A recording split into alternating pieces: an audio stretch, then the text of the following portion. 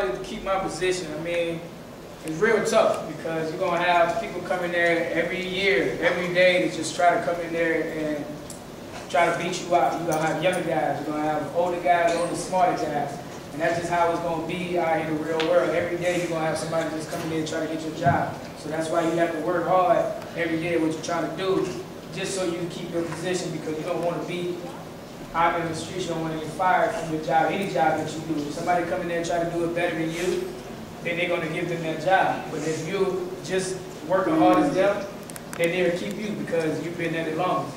So it's definitely one difficult thing about it, keeping your job. But like I said, if you continue just to work hard throughout your whole life, your whole career, it's going to be a habit to you. So, but you got to understand that there's going to be people that's going to come to try to take your job from you.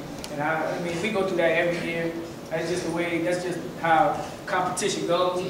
And I like competition. I mean, I always been that way growing up, so it's extremely hard, but at the same time, it's fun, man. It's fun because you're just going to compete, and as you compete, you just get better.